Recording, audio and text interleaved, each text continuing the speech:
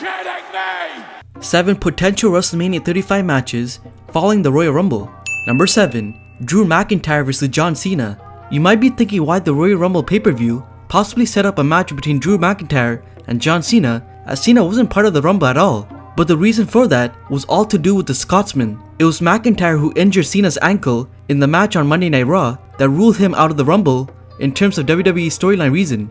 Even though in reality Cena is fit and healthy to compete. This could have been done to build a reason for Cena to challenge McIntyre to a match at WrestleMania, which would give Drew a massive match on the card, continuing WWE's decision to push him. Number 6. Samoa Joe vs Mustafa Ali.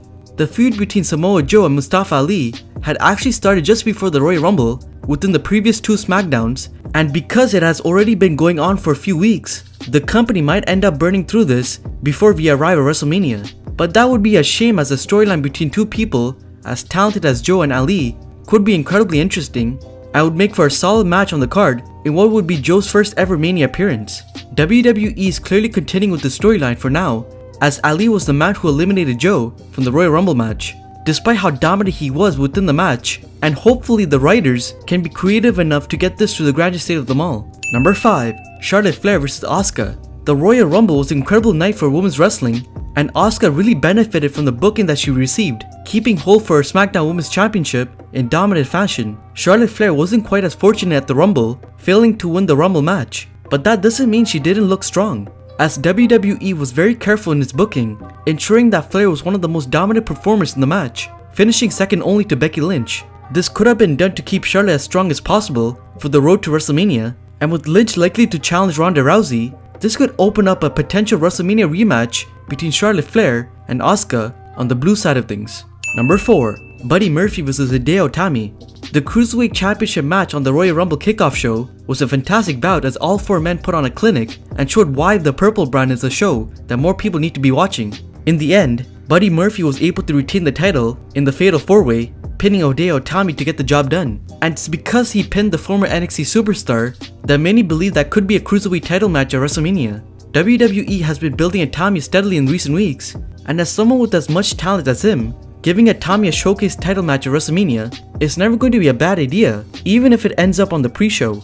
Number 3. Shinsuke Nakamura vs Mustafa Ali. We mentioned Mustafa Ali earlier on this list, with the match against Samoa Joe being a possibility at WrestleMania this year.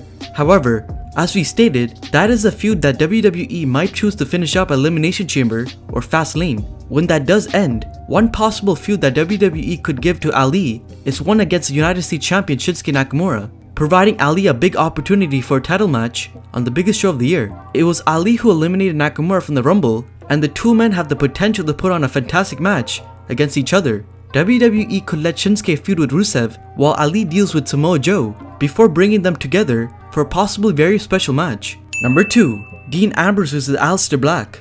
This might be a WrestleMania 35 match that nobody saw coming, but it has been rumored for a while that WWE was planning on using Dean Ambrose's star power to elevate someone by facing an NXT call-up at WrestleMania. Many fans thought that the man could have been EC3, but after he didn't appear in the Rumble, it remains unclear what WWE's plans are for him. One man who did appear in the match was Aleister Black, who had a fantastic showing on the night.